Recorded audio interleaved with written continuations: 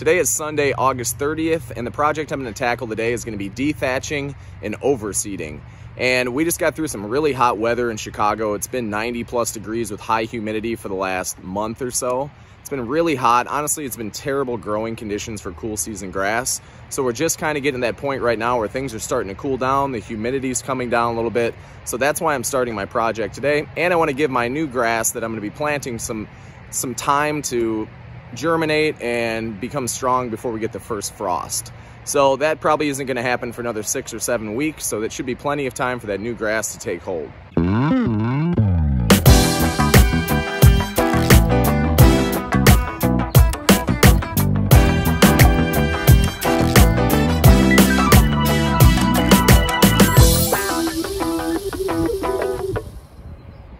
Step one in this project is going to be using my electric dethatcher, and that has little metal tines that go through and they basically rake up the whole yard, and they take any of that old dying, those grass blades that maybe died off, or anything that's along the soil level near the crown of the plant. It's going to lift those things up and it's going to pull it right up to the top.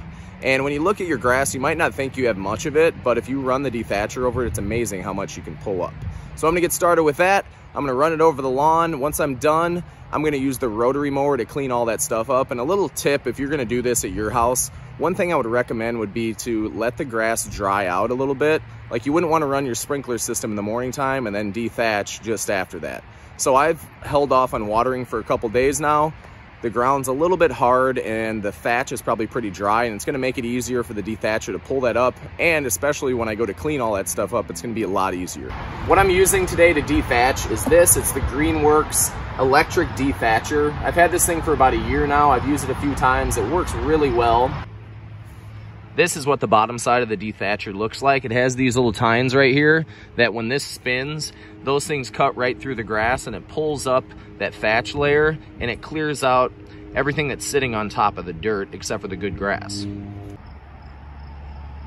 Taking a closer look at the grass, from up here everything looks nice and green, but if you get down near the dirt, you pull the grass blades away a little bit, you see this stuff. This is what thatch is right here. This stuff that's those brown grass blades and basically anything that's sitting up on top of the dirt that isn't actual grass. So we're going to lift and pull that stuff out of there with the dethatcher.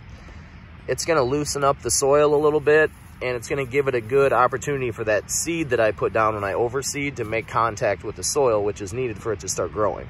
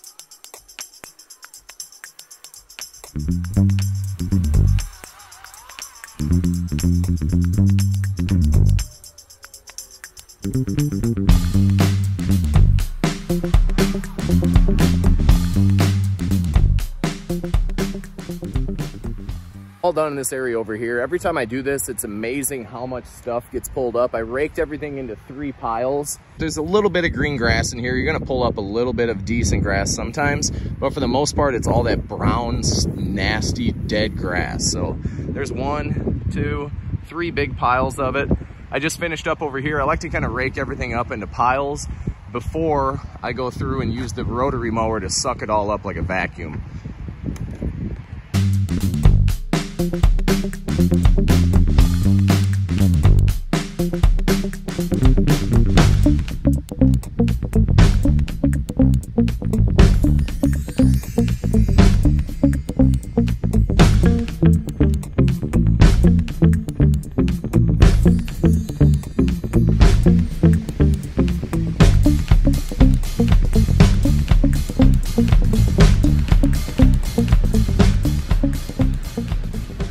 All right, I'm all done with the dethatching in the front yard now. So what I did is I raked everything up into kind of big piles and then scoop all that stuff up. I'm gonna mow it right now with a rotary mower, which is gonna suck up all the extra grass blades that are still left there. And when I'm done with that, I'm gonna overseed with perennial ryegrass, and I'm gonna put down some natural fertilizer to kickstart everything and get it going again.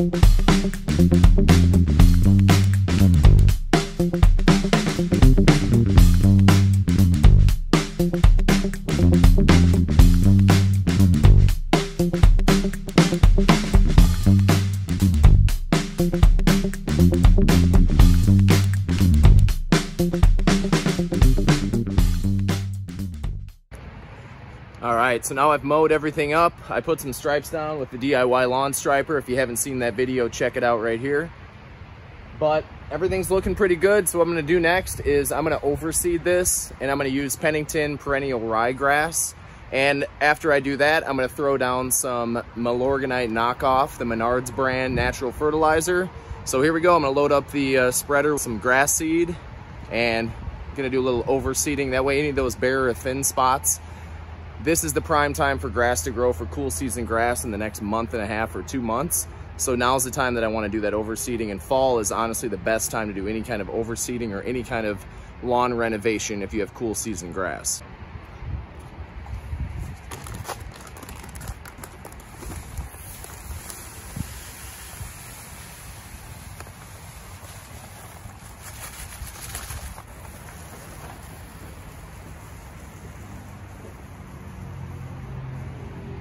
The last step of this renovation is going to be to fertilize, and today I'm putting down this. It's Menards Premium Natural Slow Release Fertilizer, and this is a, let's see, 430.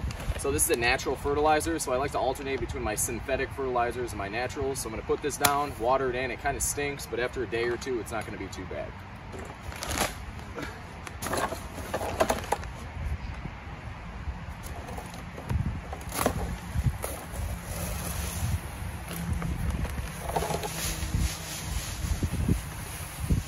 All right, so the front yard is done.